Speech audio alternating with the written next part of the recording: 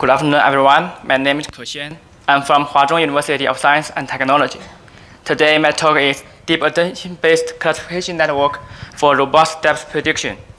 It is a joint work with Ruibo, Chunhua Shen, and Zhiguo Cao. Ruibo and I are equal contributions. Depth prediction is a fundamental task in computer vision. The task is given a single image. We need a method to automatically assign depth value to each pixel. First, let's see how do prior work tackle the task of depth prediction. Here, we just list some classic learning-based methods. In NIPS 2005, asked to use a discriminatively trained mark random field. At that time, their method was based on handcrafted features. In ECCV 2012, Kevin, inspired by image retrieval, they performed KNN query to find similar images from RGBD database. The two papers mentioned above, mainly based on handcrafted features, and the performance was not so satisfactory. Since the significant progress made by deep learning, deep features replace handcrafted features. In NIPS 2014, David Egan was the first one that used a multi-scale deep network to predict depth map from a single image and significantly improve the performance. In ECCV 2016, Ruibo tried to predict single view depth by unsupervised learning. The main idea behind this paper is image reconstruction. Now, the time came to 2018. In CVPR 2018, these three papers explore using other data to augment depth prediction. Other depths tried to use synthetic images, while MacDepth and our paper using web data.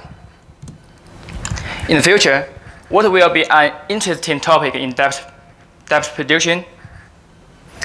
In my opinion, I think robust depth prediction is a good choice. Then, what is robust depth prediction?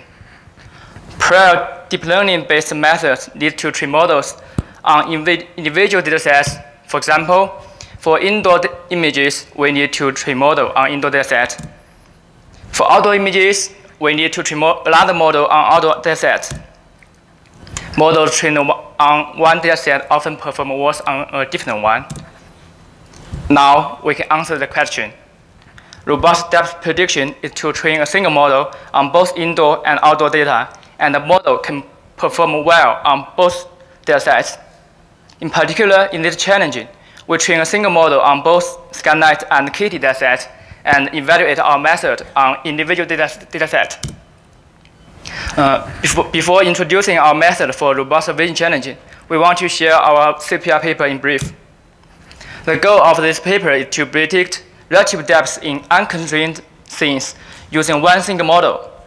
It happens to meet with the spirit of the robust vision challenge. We choose a simpler task, relative depth prediction. We do this work based on three observations. One is that models trained on one dataset often perform worse on a different one. Second, training with one pair of ordinal relationship is not good enough and is prone to get confusing predictions. Third, pre-training using multiple pairs of supervision and then fine-tune the model helps make better predictions. Then a question arises, how to cheaply get dense relative depth maps? If we can have more pairs of ordinal relationship for training, our model will get better results. The basic idea is that disparity map can indicate the ordinal relations of any point pair. We propose to automatically generate dense relative maps from web stereo data. This is our pipeline. Here we give some examples of our dataset, which covers a wide range of scenes, including both indoor and outdoor scenes. We compared several network architectures and used a model like this, which is similar to future pyramid network. Instead of training with ranking nodes using only one pair of ordinal relationship, we propose an online mini-batch sampling followed by an improved ranking nodes. For each image in our dataset, we randomly online sample multiple pairs every time. Each pair is labeled as 1 or -1 or 0 according to their relative value. I do not detail the network architecture and node function here. If you are interested in this work, welcome to post E20 and talk with me tomorrow morning. Here we just show some fellow results on both relative depth prediction and metric depth prediction. We achieved the best performance on depth in a well dataset. Our method is visually more clear and consistent predictions. We also evaluate our method on NYUD V2 dataset. Details processed by our method are visually consistent with input images. We pre-train our model on our red web dataset and fine-tune on NYUD V2 dataset with Turkish by weight nodes. We found that the pre-training improves the performance, and our best model can achieve state-of-the-art results. The top row are input images, and the bottom are our predictions. Our CPR paper is about robust relative depth prediction. Here we think about a more challenging question. How about robust metric depth prediction? We propose a deep attention-based classification network for robust metric depth prediction. Different with prior deep learning-based methods, we train a single model on both SkyNet and Kitty dataset. As we can see, the images from SkyNet and Kitty, it's easy to find that the patterns in two datasets are different.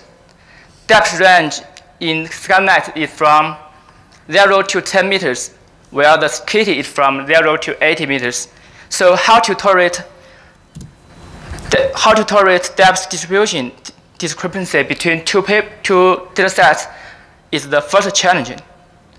We formulate depth prediction as a multi-neighbor classification task, so the depth distribution discrepancy can be tolerated via a softmax classifier. The second challenge is that how to select more discriminative features for different things. We use an attention mechanism method. Our deep attention-based classification model consists of 3 parts: feature extraction module, multi-scale feature module, and prediction module. The feature extraction module is built upon ResNext 101. For each feature block, 2 groups of feature maps with different semantics are merged via a channel attention block. Channel-wise attention mechanism will give the discriminative features higher weight. To get our final predictions, we attach a prediction module. Since we formulate depth prediction as a classification task, we need to project continuous depth to different bins. In our experiments, we choose to project depth value into log10 space, and the sub-intervals key is set to 150. Depth range alpha and beta are set to 0.25 and 80 respectively. In the training phase, we use the pixel-wise multinomial logistic loss function to train our model. In the testing phase, we use a soft-weighted sum inference to get our fellow predictions. Pi is the score vector of the pixel I. Omega is the weight vector of bins. In this way, we can transfer the discrete label back to continuous depth value. Let's say experiment section. First, we detail our experimental setup. We implement our system using Medium Light on a single NVIDIA GTX 1080. We choose ResNext 101 as our backbone. To balance the number of samples during training, the number of training samples from Kitty and SkyNet are 17,000 and 16,000 respectively. To justify the effectiveness of classification model, we compare classification with regression and evaluate on the official validation dataset. The suffix ROB means training with both KT and scanline data. From the two tables, we find that classification is more suitable for robust depth prediction. Notice that even training with the mixed data, the performance of classification did not drop. To justify the effectiveness of attention mechanism, we compare our classification model with and without attention module.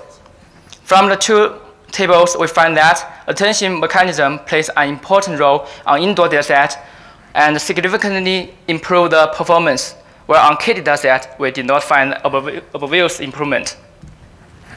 We visualize the attention weights in 4-channel attention blocks. We find that for hair features, the value of each channel becomes more discriminative.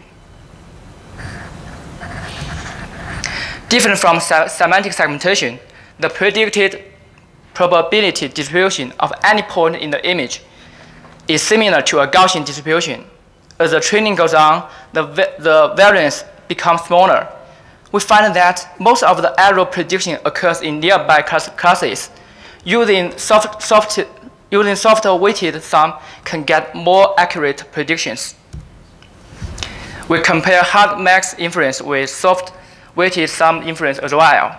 From the two tables, we find that soft-weighted sum inference improves the performance. We ranked the second place in the task of single image depth prediction. In each benchmark, we ranked the third place on the KT and the first place on the scanline. We compare our method against the official baseline on the KT benchmark, and our method significantly performed better. We also use the same model to evaluate on the scanline benchmark. Our method performed better as well. Some takeaway message. First, classification is more suitable for robust depth prediction. Second, attention mechanism helps select discriminative features. Third, soft-weighted sum inference is a good trick to further improve the performance. Thank you.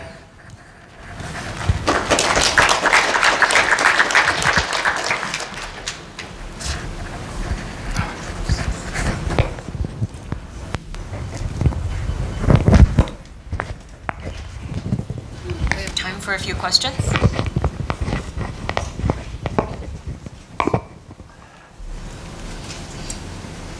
So I have two questions.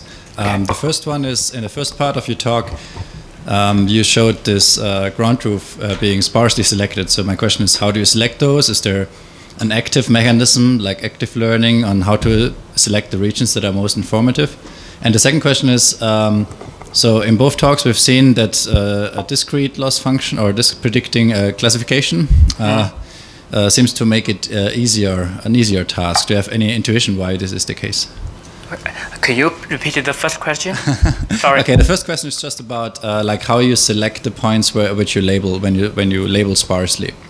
Okay, the first question is we random sampling the point pairs. And then with the input ranking loss. So it's not. It's an online sampling. Oh, so you sample it from the dense ground truth. Yes, that's from dense ground truth. Okay. I thought you had no dense ground truth available. That's why you were sparsely sampling. Okay, sorry. No, okay. And for the second one? So the second one was about like why do you think like this classification loss is more suitable than the regression loss? In our experiments, we find that classification is more robust, and the performance did not drop significantly. But the regression is not as strong as classification. Yeah. Do you have an idea why this is the case? So sorry, I haven't come up with an idea with it. Thanks. Thanks.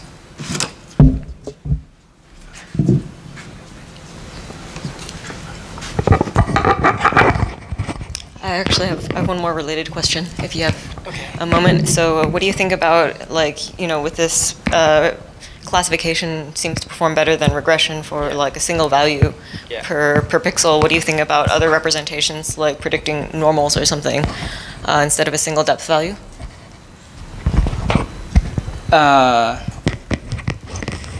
Using the clarification, use clarification to other tasks like normal estimation. You can also get you can estimate depth through normals as well. Or I guess what do you think about other representations of depth? Do you think maybe regression would be better in this case? Yes, maybe regression that will be the good for other tasks. Actually, in our experiments, we find that in relative depth prediction, regression is good enough. Yeah. Okay. Thank you.